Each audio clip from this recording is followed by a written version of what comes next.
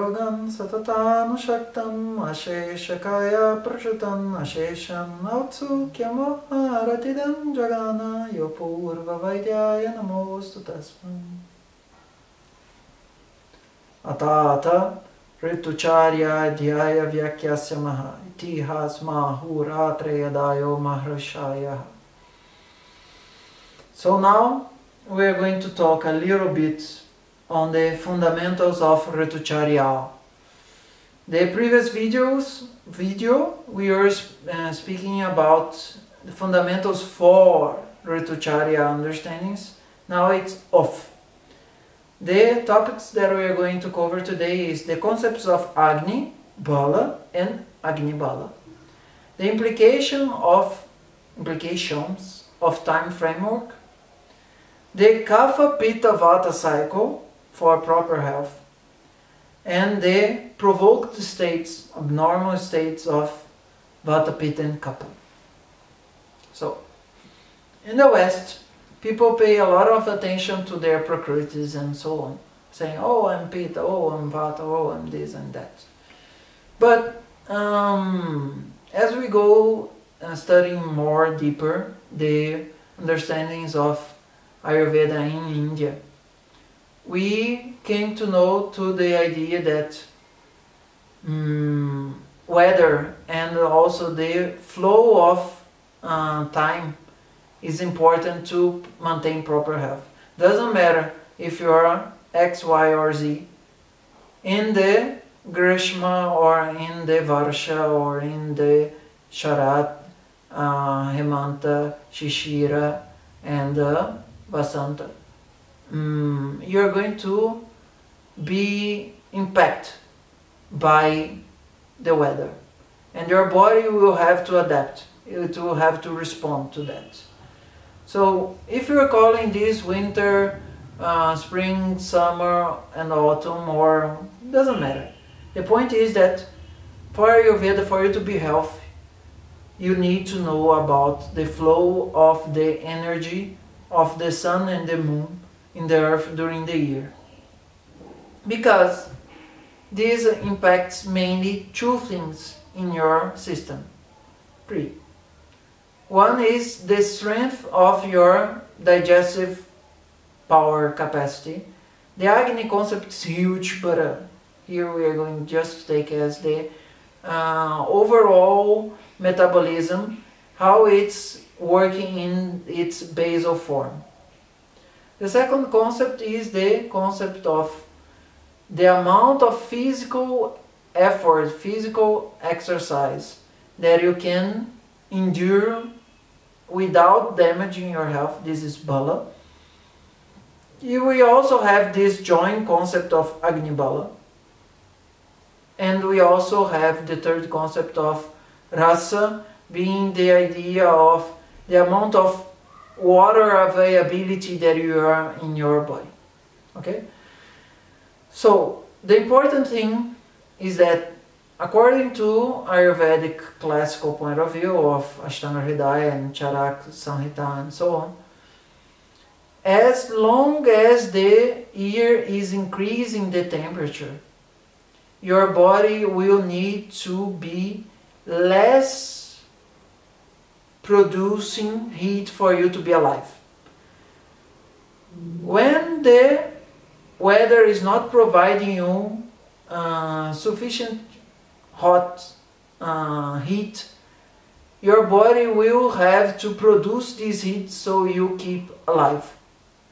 Okay? So there is a reverse, an indirect relation between the external heat and the internal digestive capacity. When we are in the winter, our body needs to produce more heat so we can survive. Considering winter, a temperature below 20, 15, 10 degrees Celsius. I don't know that in Fahrenheit, but it's cold enough that you start to shake. Oh, when it's hot, for the point of view of Ayurveda, it means that you start to sweat without many effort. You just breathe and sweat. You just walk and you sweat. You are not doing physical exercises. So, as per classical Ayurveda, when it's really cold or it's more cold, your body will need to produce more bodily heat. And for Ayurveda, who will produce this bodily heat is the Agni. And when your body is already hot, the metabolism will have to decrease so you do not get kind of fever. You do not get overheated and your body start to melt. Your proteins start to go away. Away, it means that they're going to lose their form because it's too hot. So, in Ayurveda, the digestive capacity is directly related to the temperature of the metabolism will have direct impact on the external temperature. The external temperature will have a direct impact on the body temperature. So, for Ayurveda, we have more digestive capacity not in the summer, we have more digestive capacity not in the spring, we have more digestive capacity in the winter, and in the winter we need to take heavier foods. In the summer we need to take easier to digest, lighter foods, because if we take too much fried foods or cooked foods when it's hot, this will increase too much the temperature. I don't know if you agree with this point of view, but if you realize that when you're in winter you feel more hungry, if you're not sick, this is true. The second concept is the amount of strength that you have to do physical exercise. Nowadays we are very lazy from the point of view of having all the things in the fridge or in the oven and so on. But when it was less electricity around us, we needed to produce our food in a more consistent manner. We could not fridge them and just go to the market once in a week or once in a month. So during the winter, because the Agni is stronger, the amount of physical capacity, the amount of capacity that you have to do physical exercise will increase. In Ayurveda, to put this short, if you are with strength, it's because your Agni is strong. And for example, when you are with a lot of loose motions, you can have a Schwarzenegger biceps, but in that moment, if you're with loose motions, you are not going to be able to lift that heavy weights, because for Ayurveda, the amount of physical exercise that you can do, the amount of energy that you have to do efforts is directly related to Agni. So, in this consideration to ritucharya, when you do physical exercise and it's summer, you dehydrate very quickly. Because nowadays we have air conditioners and so on, fans, we don't feel this so much. But make a try, go skating or whatever in a sunny day in the summer at noon. Just do this one day and see how easy you are going to be weak. How much sun will be able to destroy your strength. Okay? Do the same experience when the day, if it's snowing, probably you're not going to be able to go with the skate, but you can go in the lake that it's frozen. See that we can stand more the production of bodily heat, but we cannot stand so much about the production of heat when it's already hot outside, because we cannot exchange temperature. Our body is designed to produce the heat, but is not designed to release heat in so effective manner. So during ritucharya, one important concept is that in the summer we are weak, and in the winter we are strong, as per the Agni Bala rasa framework. This is important to understand the cycle of seasons in Ayurveda. Here we are going to propose that the first part of the cycle is a kapha or kapha part. The second is a pitta, and the third is a vata. I know that you usually say vata, pitta and kapha, but from the biological point of view, life starts in kapha age from 0 to 25, more or less. It goes for pitta stage from 25 years old to 50s, 60s, and then onwards vata stage of life. In this sense, we are going to consider here, this is not the classical point of view, but it's not against it. We are going to consider that during the last part of the winter, it's already very cold, and during the spring there is a lot of water being melted inside. So these are going to be times when we are going to be dealing mainly with the provocation, with the abnormal state of kapha. Vikrita vikrita deham nantite vartayanti cha. When they are in an abnormal state, they destroy life. When they are in the proper state, they protect, they sustain life. This verse is about Vata, Pitta and Kapha. It's in the beginning of Sutra Sthana, Sutra number 6, or in the first chapter. So, this first part of this cycle will pay more attention to Kapha state that can be easily abnormal. And this is not bad. Let's finish. The second two cycles, the two seasons, there is going to be Grishma and Varsha. And Varsha is going to be translated as monsoons, Grishma as summer. It's a dry summer. And they are going to be provoking Vata, Pitta, Vata, whatever. And the third part is going to be Sharad and Hemanta. That is going to be provoking Pitta and Vata, and let's see. The main point is that in classical Ayurveda of Ashtanga Hridaya and Charak Samhita, they designed a framework. This is important.